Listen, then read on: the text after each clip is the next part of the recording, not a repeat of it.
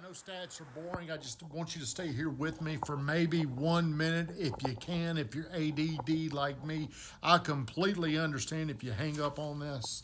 Just wanted to let you know, people are talking about next year a real estate slowdown, maybe even a recession, but I'm just going to give you some data where we live. Murfreesboro, Tennessee, Rutherford County, 30 minutes outside of Nashville. Going to give some stats.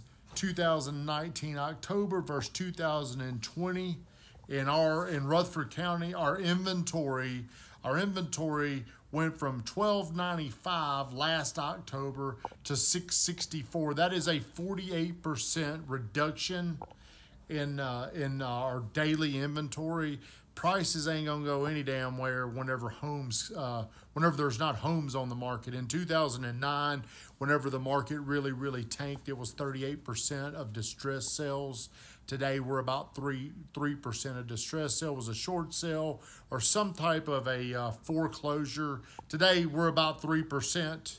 So right now, if the inventory continues where it's at, the prices are not going to go down next year. That's virtually going to be impossible at this rate. So the home prices, if you bought a home last year, the median price has increased almost 12%. That does not mean the market has gone up 12%, but it went from 300 to 334.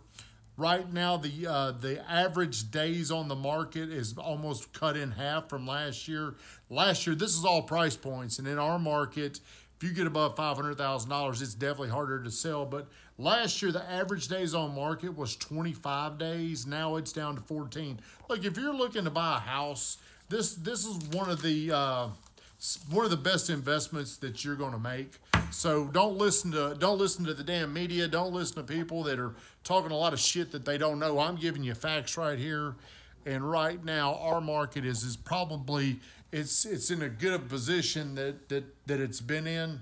Now, if the inventory starts to grow and the days on market, that's when prices are going to probably flatten or drop. But right now, the rates are so low, affordability is, it's incredible for what you can buy. I know prices have gone up and a lot of the things that we're building, that has definitely increased, but people are selling their homes and they're making more money to put down on these larger homes. Plus, add in the low interest rates, man, the homes are flying off the shelf right now. So it's been a crazy year. We're still battling COVID, but it's amazing how stable our real estate market is here in Murfreesboro.